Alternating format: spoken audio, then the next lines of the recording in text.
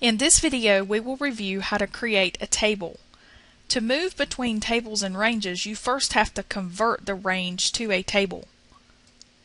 Select the cells, click the Home tab, click on Format as Table in the Styles group, select a style,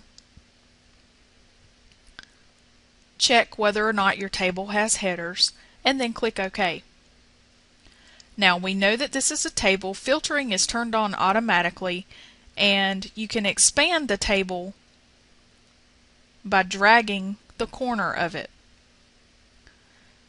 To return the table to a normal range, select it, click on the Table Tools Design tab, and then click on Convert to Range in the Tools group, and then click Yes.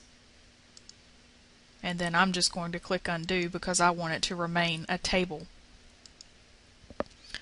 To add or remove cells within tables, select the cells, click the Home tab, and then click on either Insert or Delete. Then click on Delete Cells, and the cells disappeared.